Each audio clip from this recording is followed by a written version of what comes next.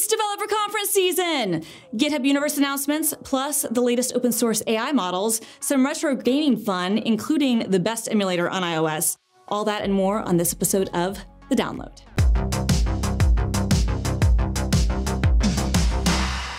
Welcome back to another episode of The Download. I'm your host, Christina Warren, Senior Developer Advocate at GitHub, and this is the show where we cover the latest developer news and open source projects.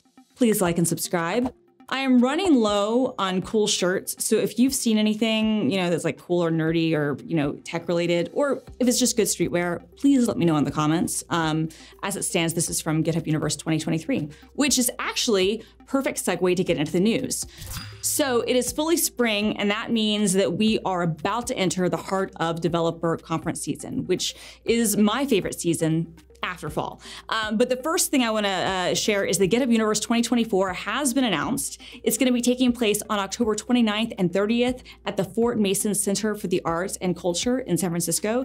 You can also join us virtually from anywhere in the world. And this is a big one because this is actually the 10th anniversary of GitHub Universe, so we're gonna go all out.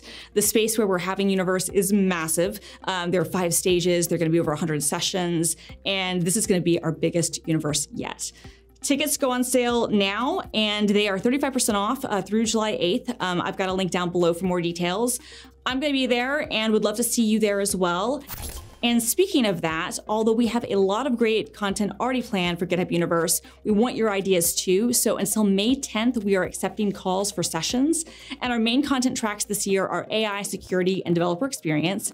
And then we have a number of different panel types. And so if you want to submit a session, check out the link in the description down below for all the details and examples. Again, we'd love to see you there. Okay, so GitHub Universe is in October, but what if you're looking for something a little more immediate? Well, Microsoft Build is just a month or so away. It's gonna be taking place in Seattle and online from May 21st through the 24th. And if you tune in online, you might see my smiling face, but if you're in person and you see me, please be sure to say hello. AI is obviously gonna be a huge part of Microsoft Build this year, and we've got some great GitHub Copilot sessions planned too.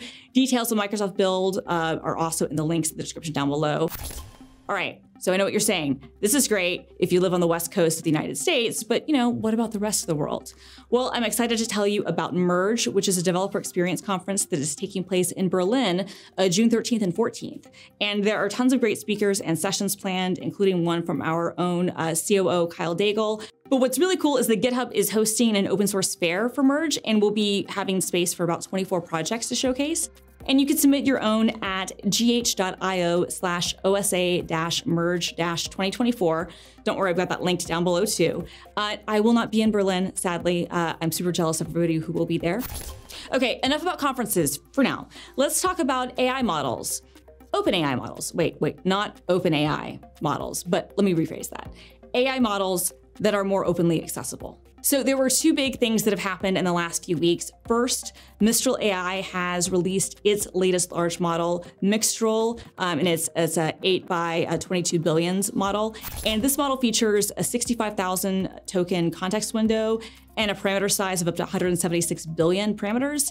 The performance results look really impressive, especially compared to other open models. And although you can use it on Mistral's platform, Llama platform, you can also use it on Hugging Face, and you can even download the model yourself from a magnet link that Mistral has helpfully made available online. Just a warning, the full model is like 250 gigabytes or so, plan your download time accordingly. Okay, alongside the model, Mistral also released a new set of tools called Mistral Common for help working with Mistral and Mixtral models. And this is basically a tokenizer, and it's available on GitHub. The really noteworthy thing here about the Mixtral 8 by 22B is this released under the Apache 2 license, which is very permissive and thus available to basically any individual or corporation who wants to use it. And I think that that's awesome. So I've got links for all that stuff down below.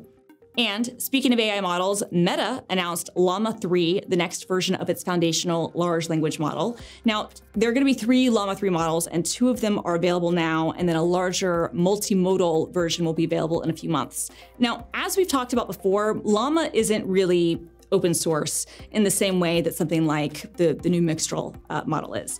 However, the model weights are still openly accessible, but there are some caveats for how you can use these models. So if you happen to have like 700 million users and are called Snapchat. However, you can download the models or play with them on Hugging Face, and Meta also has a really fantastic GitHub repo that I've linked below called Llama recipes for playing around, and this has been integrated in bunches of other projects. And the performance Meta is promising with Llama 3 is very impressive. The two variants that are available now, there's an 8 billion and a 70 billion parameter models, show some really great improvements over Llama 2. I should note that Llama 2 was only released back in September, so this is exciting. It is exciting times all around, and I've got links to all of that stuff in the description down below.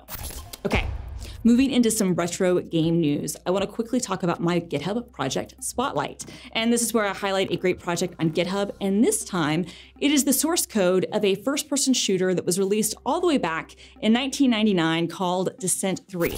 Now, according to Wikipedia, the game takes place in a science fiction setting of the solar system where the player is cast as a material defender, a mercenary who must help an organization known as the Radicropolis Research Team to stop robots infected by an alien virus.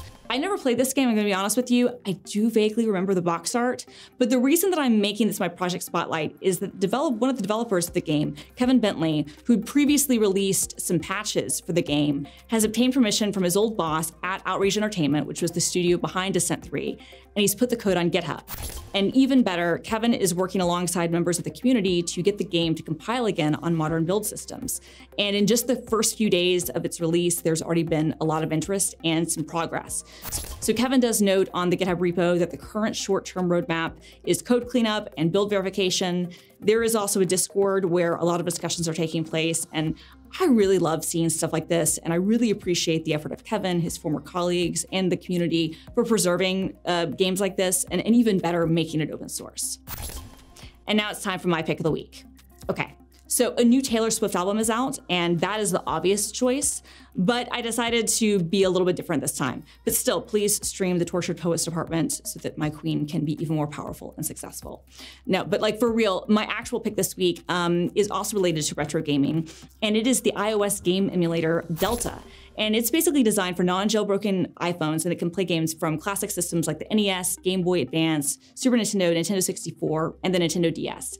And Delta is the project from Riley Testet, an absolutely amazingly talented developer who started working on the predecessor to Delta, GBA for iOS, 10 years ago when he and his friend Paul were still in high school. For a lot of reasons that we don't have time to get into, officially distributing Delta in the App Store hasn't been possible, so Riley actually created an alternate method of helping people sideload it called Alt Store.